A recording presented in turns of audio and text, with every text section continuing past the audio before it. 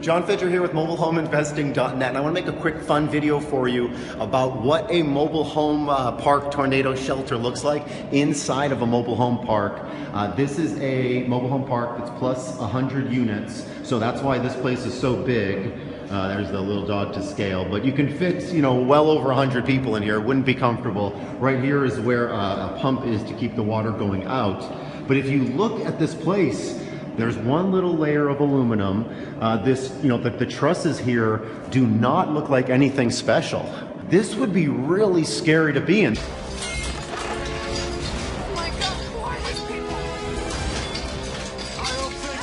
This place is built over 50 years ago.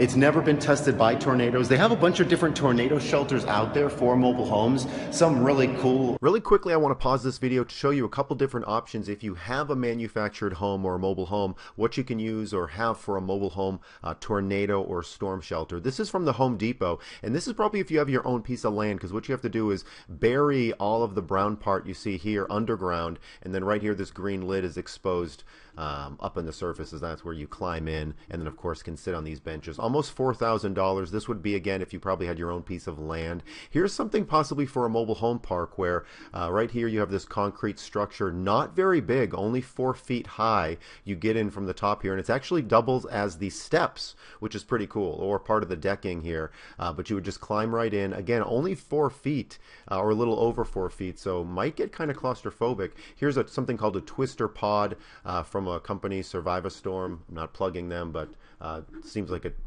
an option for sure. This would be bolted down to the ground, and then you'd stand in the twister pod until the storm passes.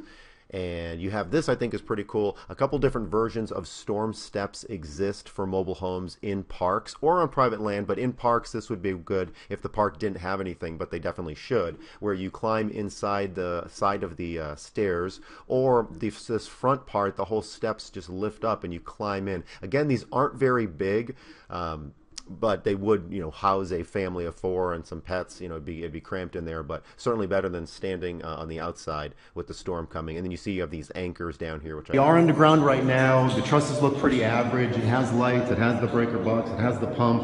Nothing else to do, no games, no activities. Hopefully you don't have to be in here long. I've never been in a tornado, nor do I want to. We're kind of hidden where we are. There's a nice little vent.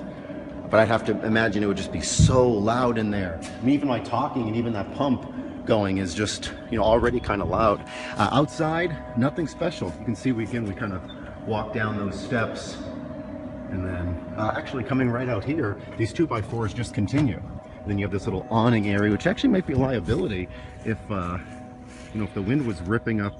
We do keep this door locked most of the time unless there's a storm or it's storm season. And then again, just basic construction. There's the inside of the, inside right there. But pretty decent. So I hope that was fun for you. If you have any questions or concerns, please don't hesitate to reach out.